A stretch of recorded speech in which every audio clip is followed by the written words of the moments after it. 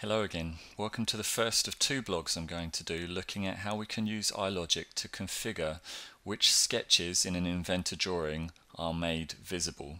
We're actually going to try and control the visibility of the sketches in the Inventor drawing based on whether the sketch is visible in the parent Inventor model that the drawing is looking at.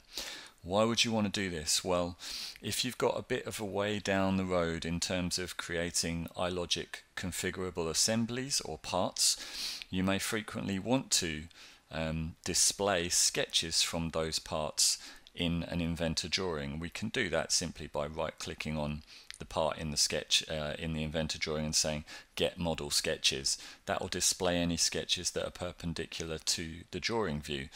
But what about if we've got a configurable model like we've got here, and in some configurations we want one sketch to show, and in other configurations we want a different sketch to show. Unfortunately, by default, out of the box, Inventor drawing sketches in a drawing are not linked in terms of their visibility to whether the sketch is visible in the model or not. So any configuration that you put in the model to turn sketches on and off will not be reflected in the drawing automatically, and you'd have to manually potentially go into dozens of parts to turn on and off different sketches based on the configuration that you've used. So hopefully that makes sense. The reason we're doing this blog in two parts is there's really two sections of iLogic that we need for this. We need a bit of iLogic to actually turn the sketches on and off in the model based on the configuration that we choose, and we also need a bit of iLogic to run from the drawing that says match the visibility in the drawing to the visibility in the part or the assembly. Basically, if the model sketch is visible, turn it on in the drawing. If the model sketch is invisible, turn it off in the drawing. Hopefully that makes sense. I think it'd be fair to say that this is a more advanced iLogic topic, and hence another reason why I'm splitting it into two blogs. So I'll be providing the code for both of these parts, the model code and the drawing code as well. So first off, what do we have here? Well, we've got a unit for a kitchen, and this is being controlled by a simple iLogic form that allows me to adjust things like the width and the depth and the height. And what we've done is we've put a sketch on the drawing, on the model, that shows me the commonly accepted symbol for which way the drawings, the door's going to open.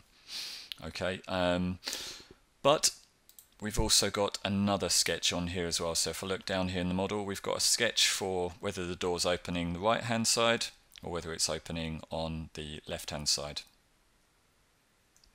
Looking at these names of these sketches, it looks like I may have got them the wrong way round, but that doesn't matter. Let's just look at the principle here. So and what I want to do is when I switch the model to change to a left-hand side configuration, I want these sketches to toggle as well. Okay, so I'm going to switch here, door handle left, and you see various things happen in the model, but in this case we're just concerned with the fact that this sketch, let's just scroll this browser down a little bit. If we take a look at this sketch here, we see we are toggling the left-hand side and right-hand side sketch visibility. That is just visibility there. You can't suppress a sketch, so we're just turning it on and off visibly. Okay, so how are we doing this with the iLogic? Well, let's take a look at our rules in here. It's a pretty straightforward rule. We start out nice and easy. We're simply just defining the document, and then we're saying if a parameter called door handle has a value of left, then find the sketches. This is the name of the sketch. Make it visible, true or false, and then we've got the reverse scenario there. If the door handle opening is right, then do the opposite. Okay, so that's really nice and straightforward, but what I thought I would do as well, I'll provide that code at the bottom of the blog, but what I thought I'd do as well is to get some code together for how we would do this in an assembly, because it's not always obviously just working with single parts. and we've got a configurable assembly model, which is very similar to the part model we were just looking at. We've got a form in here.